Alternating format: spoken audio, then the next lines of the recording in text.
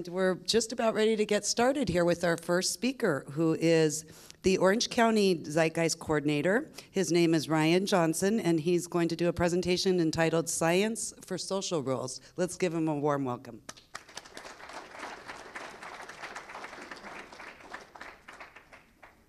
All right, hello everyone. So we have a plan for today. We're going to start with science, and then each speaker after me will elaborate on that process and how we arrive at what's called a natural law resource-based economy.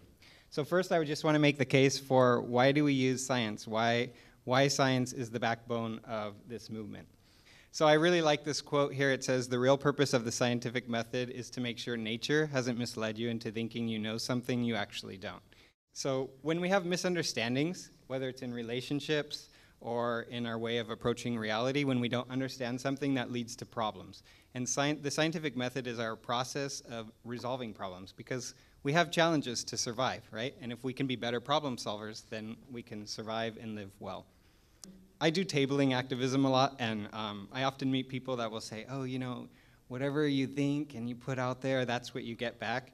That's one way of thinking about reality, but then you would have to explain a lot of negative circumstances that people go through. So maybe a child that gets leukemia, did they want to have that happen to them? Someone who is raped, did they ask for that to be happen to them? I mean, you have to explain all those things by this person has put it out there and they just want that reality to come to them. And it's unfortunately, you know, it's somewhat popular in New Agey circles, but we really need to move beyond that and look at it as, okay, we have a reality, and how do we best understand that process? So when we have some misunderstandings, here are a couple examples. The first one is the article, "America's Most Wealthy Believe the Poor's Have It Easy." So when you have a group of people that own most of the wealth and they think that the poor are living it up, it's great for them. So why should we care about them? Why should we do anything to resolve their problem? We don't need to, because they're fine. They're living a great life. So again, we have a misunderstanding about what their situation is like, and then there's nothing done to resolve that. Another example was, striving for the perfect diet is making us sick. So there's a lot that you can read about, this is the healthiest thing to eat, or you should take vitamins, or you don't need to take vitamins, and you know, whether or not you should have a lot of vegetables or less fiber. I mean, you can read about anything. And it's very confusing to us, because how do we know? How do we know what is really true? Can we just intuit it? No. So we need the scientific process to detail, okay, these are the things that actually promote health. But I'll get to a slide later, but we have some things that kind of corrupt the process of science. So the next one. Humans are fragile beings, right? You know, if we get too cold, we're dead. If we don't eat frequently enough, we're dead. We can't just hibernate. So we can get one virus and we can die from that. So we're very fragile, but our strength is our ability to problem solve and to adapt. Sometimes that adaptation can be negative, because you can adapt to very poor circumstances or learned helplessness, things like that. And so you can get entrenched in behaviors that aren't healthy for you. And so that's kind of the bad side. But the good side is that we can meet so many challenges in our natural environment and overcome them by having a better understanding. How do we come to know reality? What's the process that we learn about it? So the first is superstitions. We're superstitious creatures. We think things that happen together, oh, it must be luck, and they must be tied together. It's not necessarily the case. Intuitions, we think evolution was a progressive process, but it's not really progressive. It's just about adaptation to a particular environment. Superstitions, people do maybe rain dances for crops, or they do an animal sacrifice, something like that, because they think that's going to bring them prosperity. Opinions, so maybe you really like the idea of a soul and that you live on forever and ever. So it feels good, but is that what reality is? Religions. We have, it's very shameful of sex, even though sex is a natural part of human life. Might, so might makes right. If you're the strongest one and you kill your opponent, it's your way. But those ways aren't really accurate ways of understanding reality. And so the alternative to that is science. And that's why that's, again, why we need to problem solve using this method, because it helps us break down our false intuitions, and like that first slide said, break down the misunderstandings that we have about reality. So here's what the process looks like in a little diagram. We observe. Observation is the backbone. So when you observe something, by really paying attention to it, you learn about what is that phenomena, and you can start documenting all the the minutia of how that process or event unfolds in reality. And then you come up with a theory. Then you can predict what's going to happen next based on that certain set of evidence. And then the process repeats. So observation and analysis is the beginning, and then the questions lead to more questions. So we never have a final answer. If someone thinks that they know the end truth of something, they've already been misled, because the process is evolving, and our understanding can never be complete because it's not infinite. But our goal with the resource-based economy isn't to get to perfection. It's just to get to better. And so if we can be better problem solvers, then we can have better lives. And so I want to try a little experiment here. I tutored once this kid that was about 5th grade. And I said, science and statistics are really cool because they're like having a crystal ball. You can tell about the future. So I made a prediction. And I'm going to ask you guys, just by a raise of hands, how many of you have used GPS? Okay, can I have someone guess how many that is, percent-wise? 99. 99? Okay. I guessed about 90% of the people would have used a GPS. Okay, now how many people that have used it have had some kind of error? You've been led astray. Okay, so what's that percent? You think it's the same? Yeah. Thought it was a little bit less. So I guessed about 60%, so I was wrong. I estimated too low. Now you'd think, okay, here's a great technology, but actually it's leading people on the wrong path. So how many of you still use GPS? It's reliable more than it's not. So. Works most of the time. Yeah, exactly. So I guess 90% still use it, and that's about accurate, right? So look at me. I'm omniscient. I could tell what you guys were going to say before I got here. How did I know that? Because I observed. I observed my own behavior. I knew that I've been led astray, but I also know that it, like she said, it's more reliable than it isn't. So I'm going to use that tool repeatedly. It advantages me. One of the problems is I think people think that science is some foreign process, like, oh, you have to go to years of study, and then that's how you become scientific. It's this esoteric field, and it's really hard to break into. But we really need to understand that science, the process of observation is innate to us. So are superstitions and intuitions and opinions, but science is also an innate process. And when we can kind of claim ownership of that, it doesn't make it so scary, like, that scientist told me to do this thing, so they're imposing it on me. It's more like, oh, if I went into the same field of study and I wanted to know about reality in this specific way, like I wanted to know about how neurons operate, I would find the same thing that this person would, because they're following the scientific process. I just wrote this out. The scientific process attempts to harness the power of observation and whittle away bias to produce accurate understanding and predictions, making us better problem solvers. Now the bad side. I put a little cloud there so you can see that I'm sad about that. So the scientific process is corrupted by business.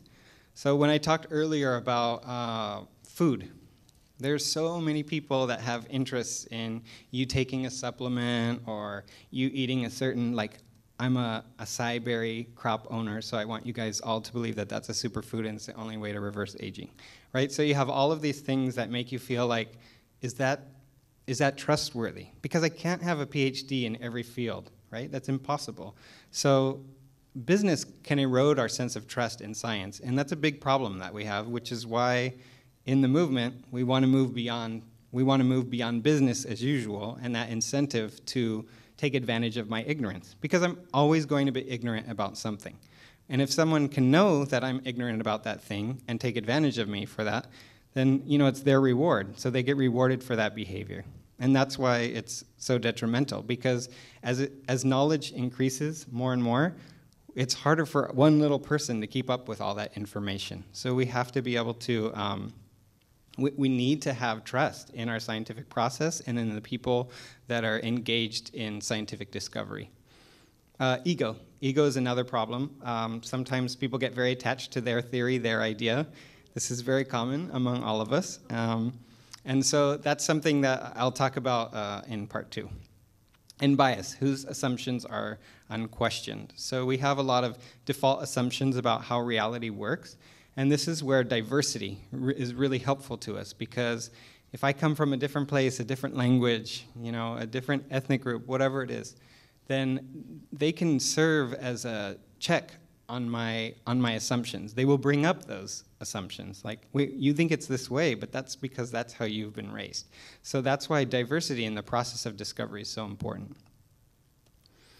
So I wanted to point out that nature, people will say, hey, we're all ruthless human beings, like that's kill or be killed, and that's how the process is. And that's true. We can be that way, but we can also be very cooperative. I just think we forget how cooperative we can be and how being cooperative really helps all of us together. So we have certain rules in society that we've accepted, right? Like if people go, oh, I don't want anybody restricting my freedoms.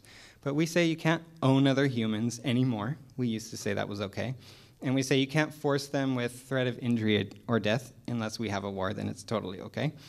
And so why do we accept those rules? I mean, what if I say, no, I want to own 10 human beings, or I want to be able to take my gun and boss them around? You would say, well, Ryan, you're a psychopath, and we're not going to allow you to have that kind of freedom. But so we understand that these rules, even though they limit us in some ways, they actually advantage us in more ways than they limit us.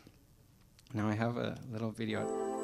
Again and again in nature, from the very most ancient bacteria to more recent species, they go through a juvenile phase of hostile competition to establish themselves. And then they discover the economics of cooperation.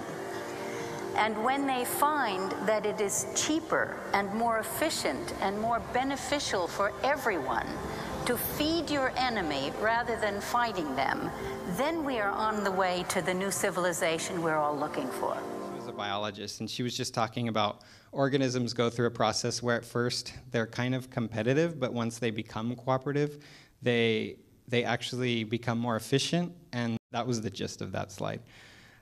So I wanted to talk about socio-economic rules, because in economic circles, it's often talked about in terms of an individual transaction. Like, I have 2 apples, you have 2 oranges, we share, yay, everyone's happy, right? But sometimes, like, what if I have a gallon of milk and you have a gallon of juice? And we say, oh, well, you could give me half a gallon of milk and I could give you half a gallon of juice. But what if I change the dynamic just slightly, and this is true for me, I can't digest dairy. So I have a gallon of milk, and you know that now. So then you can go, shoot, I could trade 2 drops of juice for his gallon of milk because he can't have that. He can't consume that, right? So in that individual transaction, just by changing one small thing, I've changed the dynamic and that outcome, right? So now I'm forced, like, this milk's no good for me. So I need to have, whatever you want to give me, I'll do, because my physiological condition limits me. So the point is that when we look at these rules that guide our economic behavior, we have to pay attention to what kinds of outcomes they're producing. In a society where we're trading things and everything seems voluntary, right? We should have a society in which everybody loves their job. Why would you ever do anything that you didn't love to do? Well, because you're coerced to do so, or you're forced to do so to earn your living, right? So that's why we have to look at the outcomes, not just the individual transaction. And I just wanted to point out that we already expect science to inform many of the decisions we make. So if you have a cell phone, or you go to the dentist, or you drive on the bridge, you expect that someone has figured out how to design those things so that they're not dangerous to you. We just have that expectation. And we're just trying to take that process and apply it to our economic situation. And so, again, the goal isn't that we're going to reach perfection. We just want it to have better outcomes than we see today. Okay, so moving on to part 2. I can't verify if Albert Einstein really said it, but I like the quote, so here it is. Everybody is a genius, but if you judge a fish by its ability to climb a tree, it will live its whole life believing that it is stupid. And I really like this quote because it recognizes the fact that each person has some kind of talent, and those talents we should appreciate even if they're not marketable. So someone may be very caring for another person, and that is often undervalued. Okay, so teaching scientific literacy. One of the things that we have to understand too is that sometimes we'll come to incorrect understandings, but that's not a reflection of me. So earlier I said that, what was it, that 60% had errors but in their GPS, but it was actually 90%. Now I could walk out of here pounding and saying, oh, I'm such a bad person, I'm a dumbass, and just leave. But really, I just go, oh, okay, I just misunderstood something. I misunderstood something about reality. Now you've corrected me. I'm better off for that. And that, even though it seems like, oh, that's so basic, that's not a big deal, but actually if people could really understand that process, and if we had practice with learning how to approach knowledge and our understanding in a way that it's kind of like you're observing yourself and having that misperception, then you can be thankful, like, wow, you corrected my misunderstanding, so now I'll be better off too, and you'll be better off. And that's something that we have to teach. We have to teach kids. And we don't do that now because we tell them, you know, get into your position and defend it with all your might, and then it's just like this big battle, and there's no reconciliation of the two. And that's not conducive to bringing out social cohesion and you know, better results for all of us. So the idea is that we are not what our idea is. Our worth isn't based on that idea itself.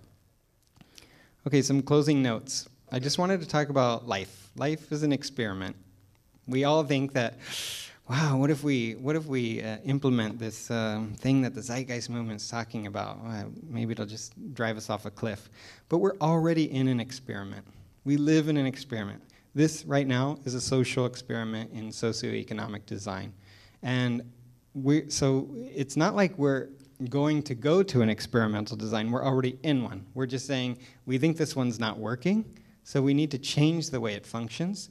And because of the amount of evidence that we have around it, we expect it to produce better outcomes. So I just want you to kind of get out of that idea that, you know, like this is our default, this is reality, and if we do something different, that then we're going to be in this crazy experiment and who knows where it's going to lead. Instead, we're just saying we're already in one and we're just going to change it because this isn't working. And again, suffering is a sign that things are broken, that things are not working. So when someone's suffering, we have to pay attention to that, figure out why that's happening. And that's why, as the Zeitgeist movement, we advocate for a redesign to correct these flaws. That's it.